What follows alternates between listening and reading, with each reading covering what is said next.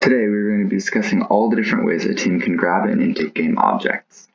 There are many ways one can design and build an object manipulator in Vex, and here are the most common intakes that people can use in order to complete this task. To start off, we'll have a claw. It's composed of two arms, either moving parallel to the ground, like a claw in a trash truck, or perpendicular to the ground, like the claw in a claw machine.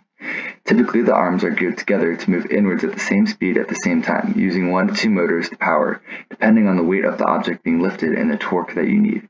They also tend to funnel the game object into the robot and hold it tight until the operator is ready to release the game object. As you can see, there are two major arms here, and as a game object would go in, obviously these two bars would support the load, but these would help funnel it to the middle.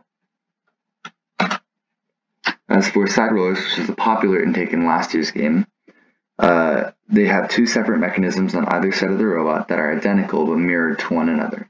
They spin in opposite directions in order to either intake and funnel game objects into the robot, or outtake and release the game objects when scoring.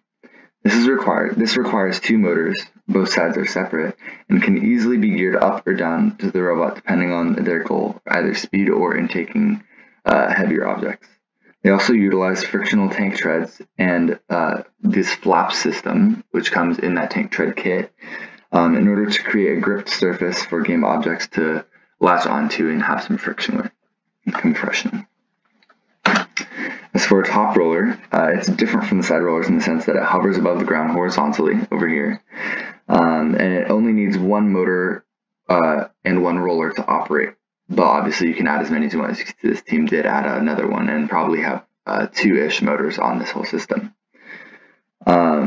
They can be made of the same material as the side rollers with their frictional tank treads and flaps, or they can have two sprockets and rubber bands stretching across. This allows for a constant pull of the object into the robot from all directions and has room for error in size and orientation of gamed objects if they are not perfectly aligned in the robot.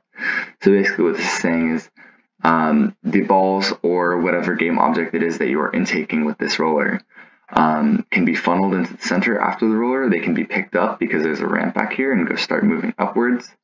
Whatever direction is needed, because it is vertical, it's not just going back, it's also going up. As for conveyor, it's similar to the top roller, except it does not necessarily have to be top or side rollers. So you can see this is kind of like an extended version of side rollers. However, it leads all the way to the top of their robot. It does not have any major rollers in the front of the robot. Instead, it's one massive spread of frictional tank tread and flaps that works the same and grabs the objects up through the robot until it reaches its scoring mechanism, which in this robot, it is also the scoring mechanism. It is easy to make as it is one continuous chain and can use a variety of motors in order to allow for an increase in speed. Although it is not the best at funneling and grabbing objects, this object manipulator is better at moving and transporting the game object through the robot to the next subsystem seamlessly. Passive intakes that we'll just touch on is a very general category. The term passive means without the use of any motors in Vex. So a passive intake is an intake that can pick up and score game objects without the use of a motor. While this type of intake can be useful in saving a motor for something else, it is generally much harder to design, tune, and perfect more than a standard intake like the claw or rollers.